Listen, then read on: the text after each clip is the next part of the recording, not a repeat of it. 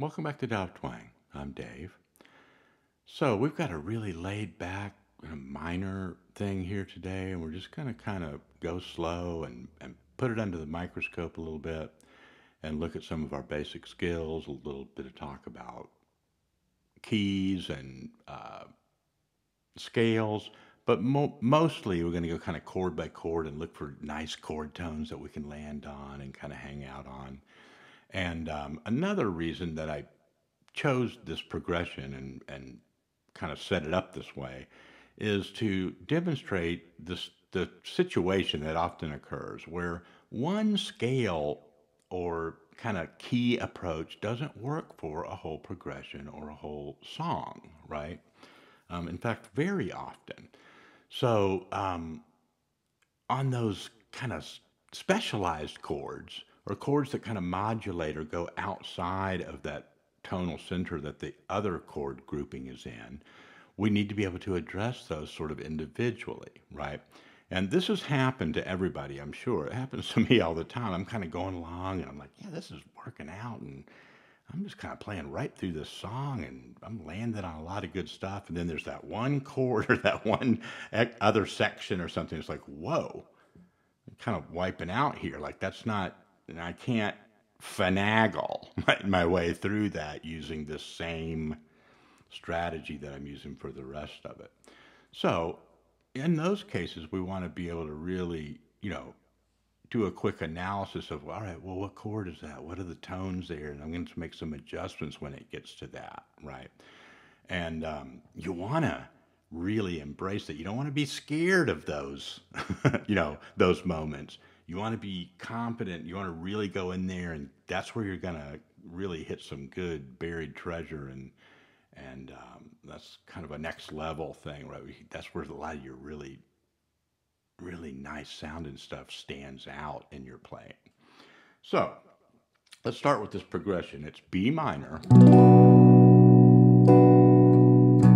E minor, A,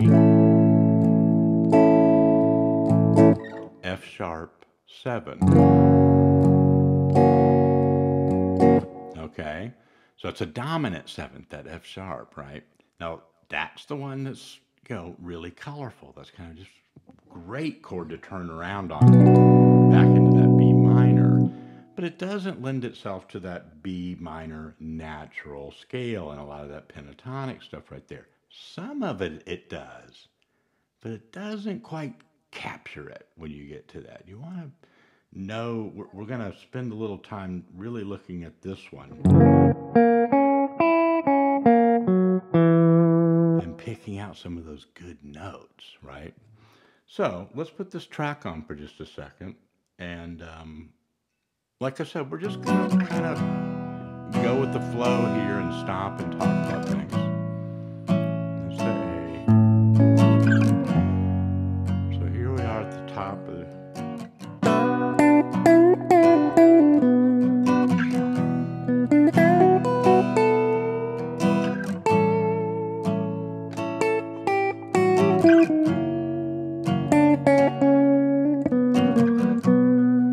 Now, a couple things I can just show you right away is the B natural minor scale. Same notes as D major. Remember the relative major and minor thing? So when it's a natural minor, you walk that up 3 doors down.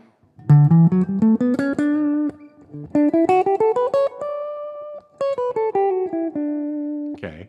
Don't mean to be doing that so fast, but that's just, you can work that out. That's the do, re, mi scale for D.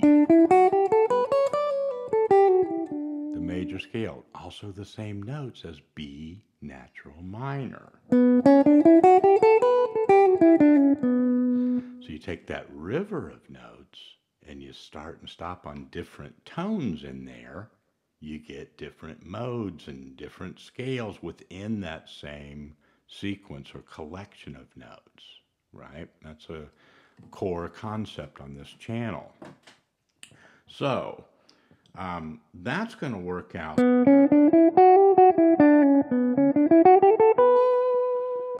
really well over those first three chords. And you can kind of do, hopefully I did some of this in that intro. It wasn't very long. You can do like some kind of, repetitive themes. Let me see if I can.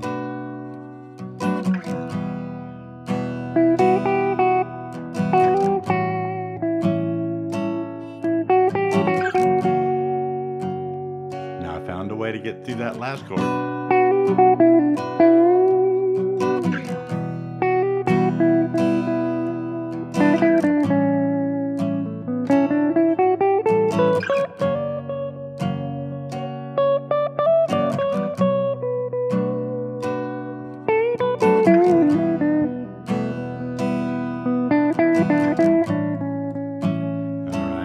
Now those first two, that B minor and E minor, you can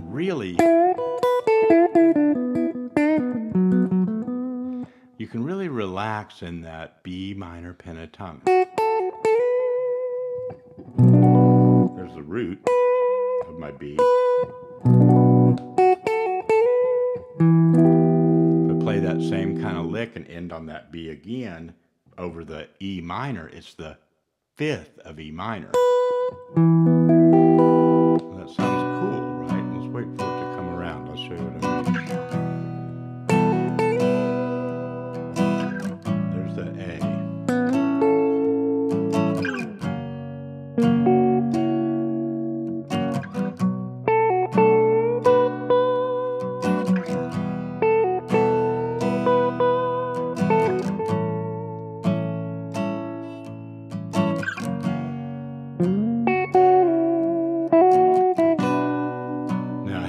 Step a little lighter when we got to that F sharp 7, right?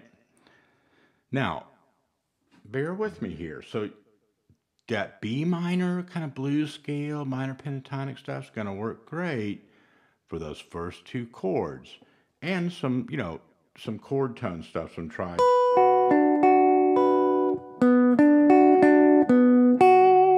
There's your fifth for the B minor.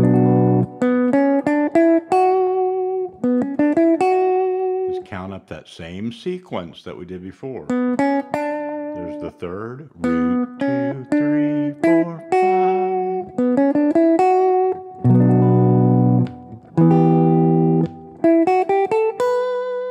Root 2, 3, 4, 5. Knowing where those first 5 notes are in that sequence is going to work out great for those first two.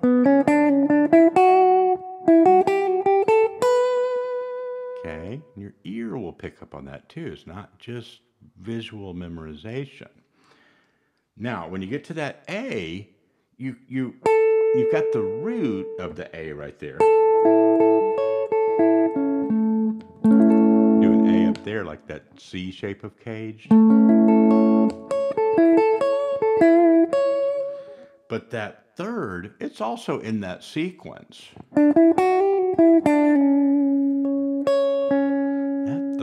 I like that when it gets to that A, and I did that a couple of times. I'm sorry, I hit my mic stand. You might have heard that. I did that a couple of times in that intro.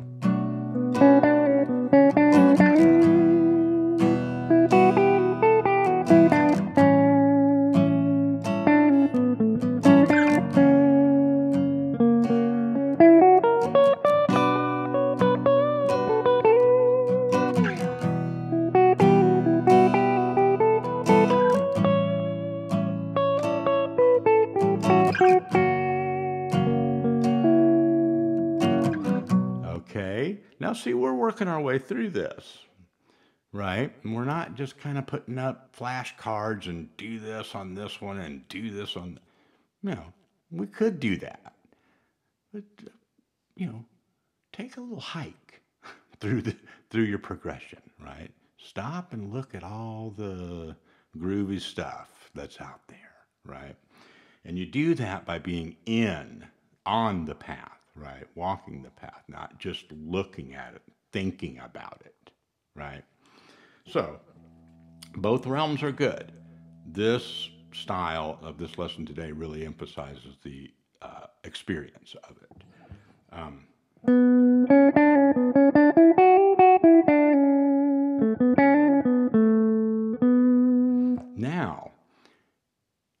one little thing here that works, even though we're using the natural minor scale, is picking up and kind of dipping down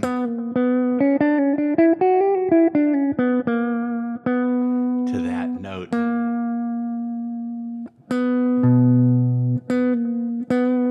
That natural seventh, that's one fret below. Now it's not going to work hanging out on a lot of these chords, but if you put that in your phrases and your lines and your statements,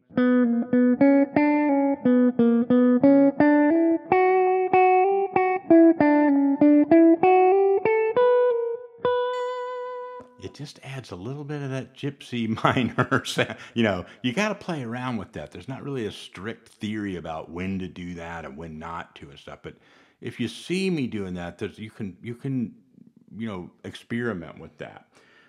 Along that with that, do a lot of just straight minor, natural minor. Okay. You like it? Sounds good. Now, so that got us kind of going through the if we look for a couple of triad shapes, B minor. There's an E minor without even moving our hand.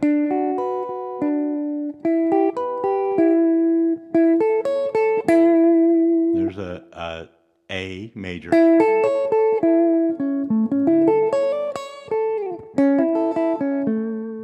So just, you know how to look around and you don't need me to show you where every triad in the world is, because it just kind of overloads doesn't really stick, right? You got to get out there and, take the other trails off the main trail, right? And start investigating that. But that's the idea. So musically speaking, you can do it a lot with triads.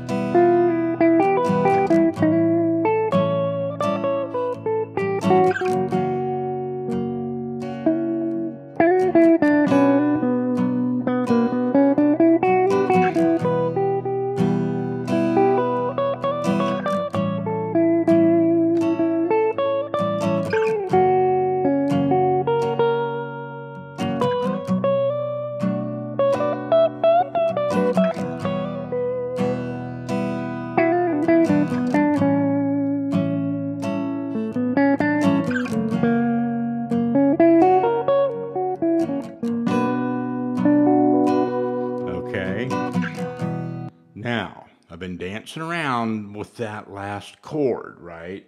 So we got a pretty couple of solid ideas there going for the B minor, E minor, then the A.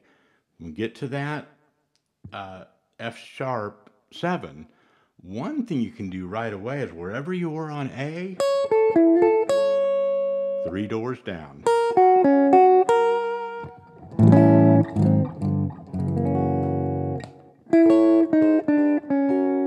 And since this triad specifically just includes the root third and the fifth, there's no seventh, there's no flat, there's nothing to worry about there, right? So anything that you're doing for A,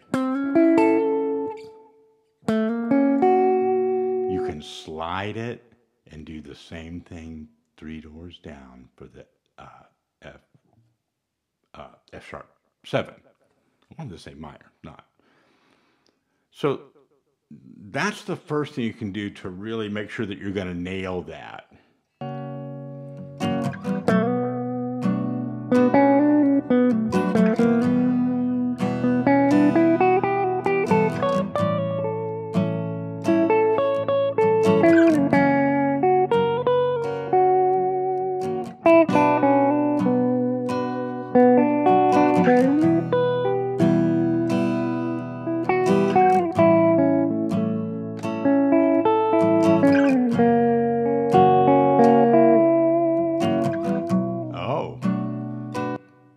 There's a little piece of treasure.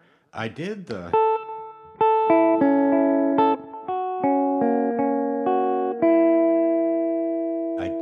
just what I was suggesting. I just took a triad shape and moved it down, but I snuck that flat 7. Remember, this is a dominant 7 chord, the F sharp.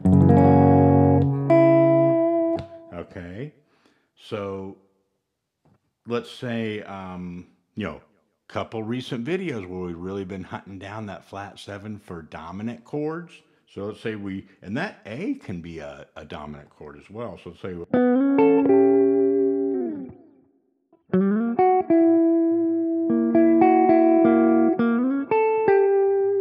some of the real recent videos have been about those kinds of shapes. So that's A. And again, 3 doors down.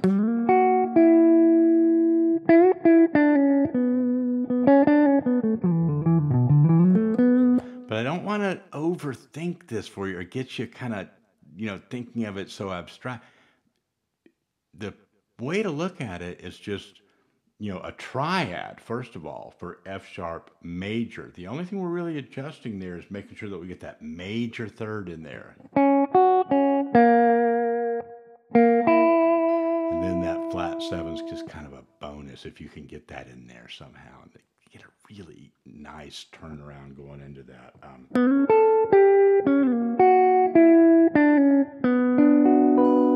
to the top to that B minor.